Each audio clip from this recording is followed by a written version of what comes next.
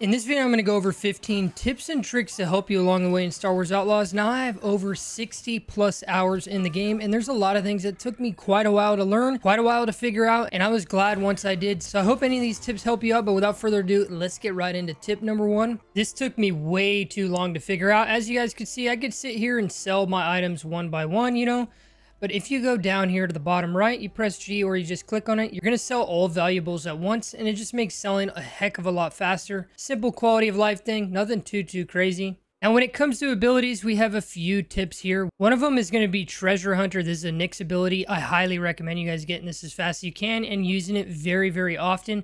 This, you're going to press B on PC. I don't know what it is on console. And he's going to highlight caches and other things around the map. If there's an area where you don't know where stuff is, like say you're trying to go to a cache and you don't know exactly where it is, you can just press B and it's going to start highlighting all the special things. As you can see, it highlighted my speeder.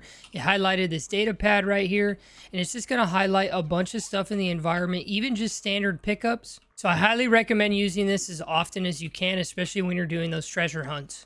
Now, when it comes to Nyx, I highly recommend you guys utilizing him as much as you possibly can. Not only can he distract cameras, which took me quite a while to learn, you can use him and he'll distract cameras and you can bypass them, but he also can pick up not only weapons, but also Bactyl vials for you. So while you're out in a gunfight, in the middle of a gunfight, you can have him go pick up a Bactyl vial if you need extra health. So utilize him as much as possible. Later on, with certain abilities that he has, you can actually have him activate grenades on the enemy, and you can have him start activating grenades in people's pockets, use them as distractions and things like that. So he's super helpful. Next off, when it comes to abilities, one of the things you're really going to want to get, especially for late game, is going to be the Electroshock Prod. This is going to be the only way you can take down elite enemies as well as do stealth takedowns on droids. You can use your blaster to take down droids, but I highly recommend you getting this because this is going to be the only way to make stealth a lot easier when it comes to late game. Next off, when it comes to combat, something we're so accustomed to when it comes to games like this is ADSing, aiming down our sight. In Outlaws, in most situations, it's actually better for you to hip fire.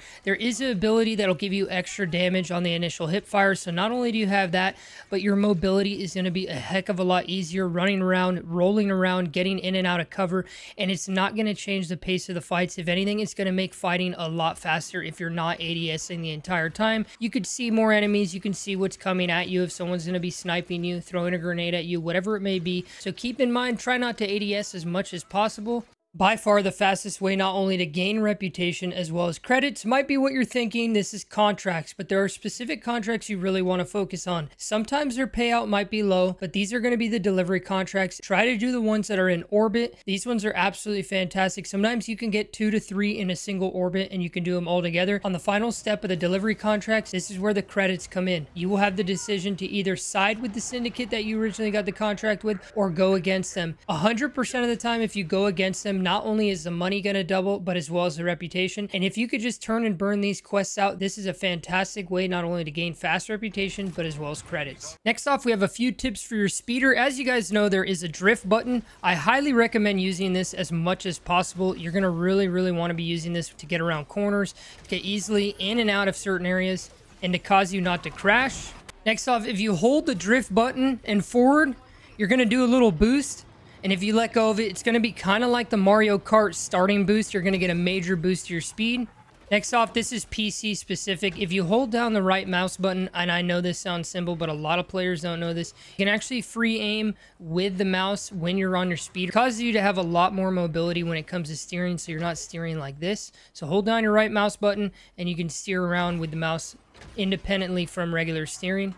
On top of all this, when you're infiltrating an Imperial base, be sure to take out the officers, because even if you sabotage the alarms, the officers can call for backup at any time, which then will signal the alarms. So take them out silently, because it doesn't matter if the alarms are off, they can still call for backup. Keep in mind, when it comes to equipment, some pieces of clothing are going to have a set piece bonus. These are going to be very good to keep an eye on based off of your playstyle, and make sure you're utilizing these set bonuses. Obviously, you may want to just switch it up and use whatever you want, but these set bonuses will help you along the way based off of the way you play, whether you do stealth, whether you want increased damage to specific enemy types, or whatever it may be. I also highly recommend, when it comes to materials and upgrading and things like that, focus on specific upgrades that you really want, not ones just to get them. You're going to burn burn materials, you're going to burn credits really fast, and you're going to be locked out of certain things until you find those materials again. Some of these materials can only be bought off of specific merchants around the town, so be very specific when it comes to upgrading. Next off, Nyx has his own special charm style ability. These are gained by going to the different food stalls in each planet. You're going to have to start and finish a mini game. Once you beat it, you're going to be able to get these upgrades. These are going to give him special passive abilities like being able to distract multiple enemies at once, being able to kick grenades away from you, as well as attack enemies and wreak havoc, causing them to shoot everywhere. These are really good to look out for and make sure that you guys are collecting on each planet.